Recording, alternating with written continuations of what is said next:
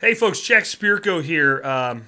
Today I started a cryptocurrency practical discussion group on MeWe, and it's taken off pretty quick. We started this morning right now.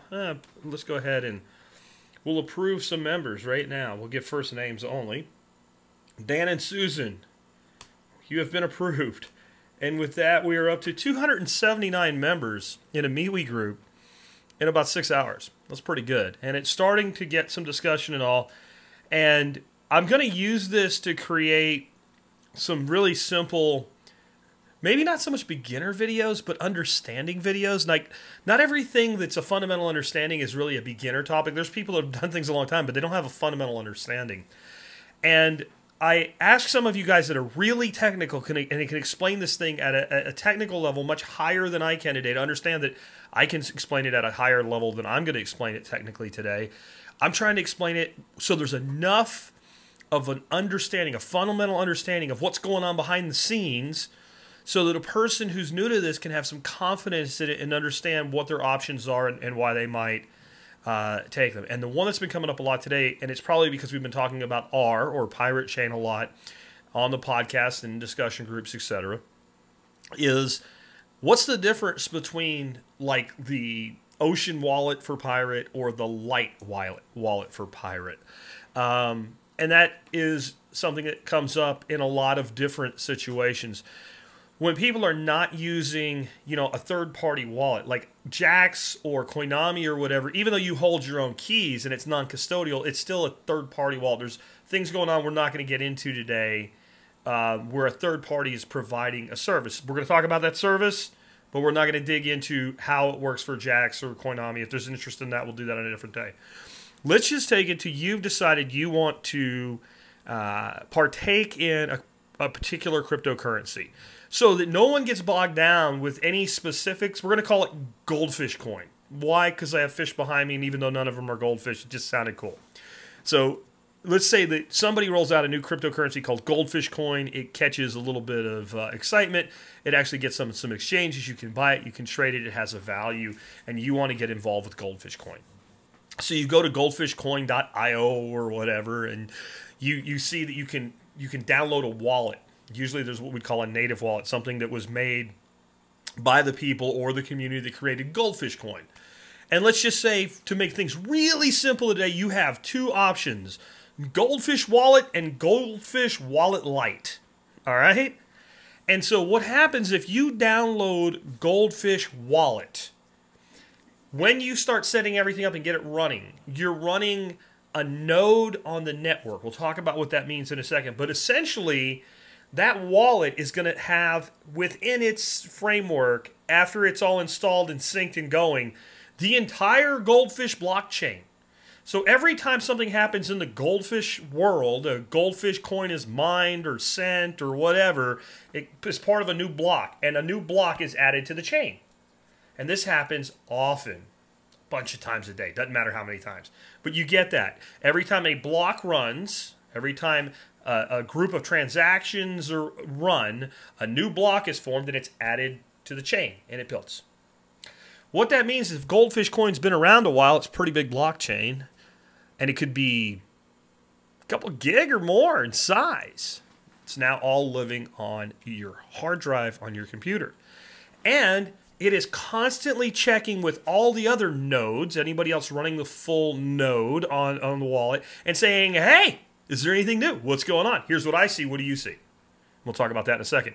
But the important thing for you to understand is that blockchain is getting bigger multiple times every day, and it's using processing power and space on your computer. Most of the people that are doing this are either altruistic. They believe in Goldfish Coin, so they set up a computer just for Goldfish Coin. Or they have a big enough, powerful enough computer that maybe they have a computer that's running a Goldfish Coin wallet and a Tiger Barb wallet, right, at the same time on that computer. But you are putting a strain on that computer to do that. Most of the people that are running full nodes are miners. Well, of course, they get some Goldfish Coin in return for doing their job. So they're given an incentive through their activities to have it. But if all you have is a wallet, you're either doing this just because you're another node on the network and thereby helping, or you don't know any better. Those are the only two reasons you would do that if you weren't mining or providing some sort of third-party service that we're leaving out today. All right. Now, if you're running the Lite Wallet, there's multiple ways that this problem is solved, but the most basic fundamental way that I can point to it is if you're running the full Goldfish coin wallet, you're storing transactions that happened between two people in, say, Watanabe 4 years ago when Goldfish coin was launched. And you're storing that forever. If you're using Goldfish Lite, some point that the height of the chain has been reached, we've had enough confirmations on it, enough nodes, enough machines have said this we all agree to, it becomes like a save point, like a restore point on your Windows computer. Okay? And then you don't need it no more. You start from there, and you only have the top of the chain on your device. That's how mobile wallets have to work, because there's no way you can do what we're talking about on a cell phone. It's not possible, right? Your cell phone would smoke off in your pocket and catch you on fire, not to mention it probably doesn't have enough space on it for this to occur. So that's what happens between the difference between the two. So let's talk about why that's the case. And the best way I can explain this, to explain like what nodes are and what they do, what their function and role in a blockchain environment are, is to use the old game we used to call telephone when we were kids. So now imagine there's 20 of us sitting in a circle, and we're all nodes. But we don't have a blockchain. We have a handoff of a piece of information around the chain. And so I say to the person next to me, Goldfish coin rocks. And then they say what they think I said to the next person, and so on and so on and so on. And the old joke is that by the time number 20 gets over here and tells me what I supposedly said, it's Purple Monkey Dishwasher. Right? We've all played telephone when we were kids, or at least you should have. If you didn't, you missed out on an experience.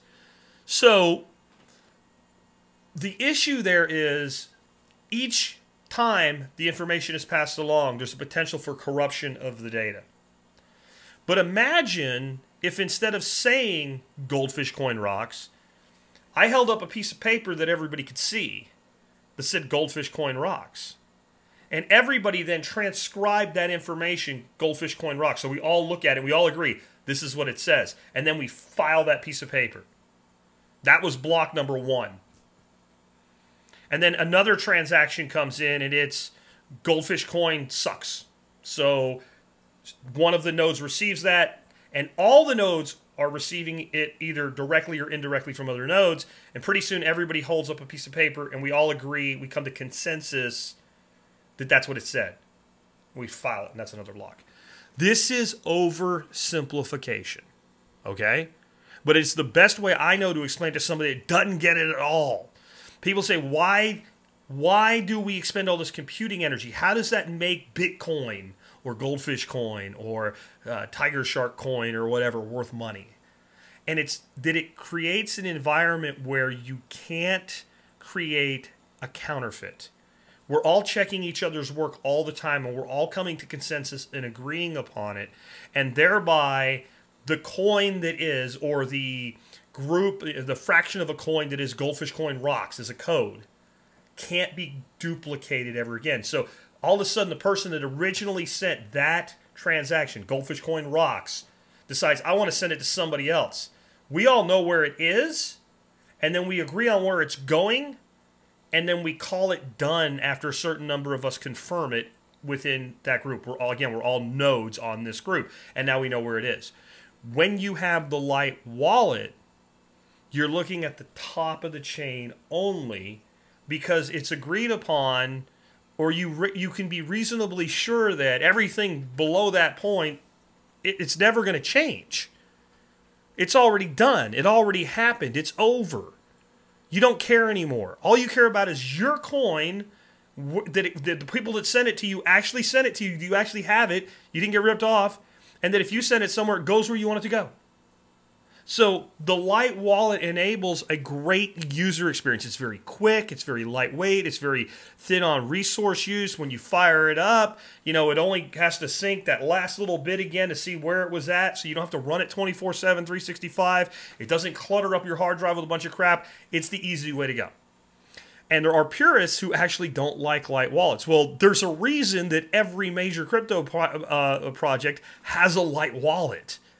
Because they know that if they don't do that, it won't get used. And while it's great that some people set up a dedicated machine to serve as a node on a blockchain, that's fine. I really appreciate you for doing that. I'm sure that the people behind the project really appreciate that.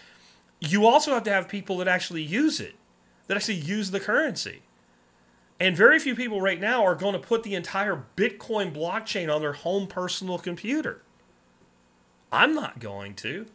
So when you're looking at a cryptocurrency like R, you'll see that they have various wallets, and one grouping of those wallets is Lite, and that's what that means. It means you're kind of working from that agreed upon safe point forward, and as the blockchain gets higher and higher, that safe point moves higher on the chain, so you're only dealing with a small piece at any one given time. So you're concerned about what you have, what you're holding, and does it match the top of the chain? And as long as it does, you know that you could. That's how that works. And it's really not that complicated. And it's why I recommend for most people, especially if you didn't know this in the first place, you probably want to run the Lite version of whatever wallet you're installing. Now, some places you'll find that pretty much a Lite wallet is what you have unless you're specifically going out of your way. Like when I say get the wallet here, and there's like one download link for like, you know, Mac, Linux, and Windows, it's all a Lite wallet. Arc is like that, because unless you're serving as a node on the network intentionally, as a delegate is what they call it there, there'd be no reason for you to have the full blockchain. You can go get a way to look at it if you really want to. That's why it's public and open source, but you don't need to. So if you're new to Pirate, for instance, R-A-R-R-R, and you should be, because it's the ultimate in privacy coins in my opinion, unless you have a compelling reason otherwise, use the Lite wallet. And with that, we will come at you later. Maybe we'll talk about in the next episode where we talk about cryptocurrency. Maybe we'll talk about how a third-party non-custodial wallet like a Coinami or a Jax works. It's kind of somewhere in the middle, but we don't need to go there today.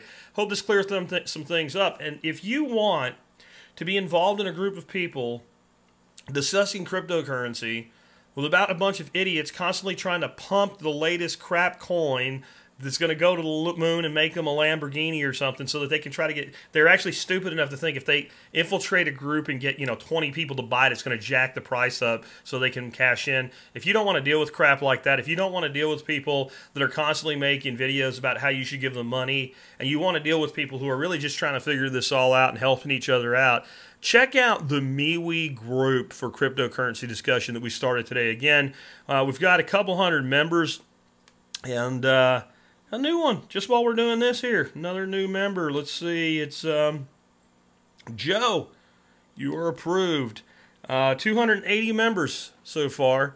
Come join us, and if you have questions for me that I can help you out with a video like this for the group and for Odyssey, YouTube, etc., let me know, and I'll see what I can do. I can't promise to do one a day or anything like that, like Miyagi Mornings, but maybe a couple a week just to get people over these basic hurdles. Thank you, and again, appreciate all of you that tune into my content.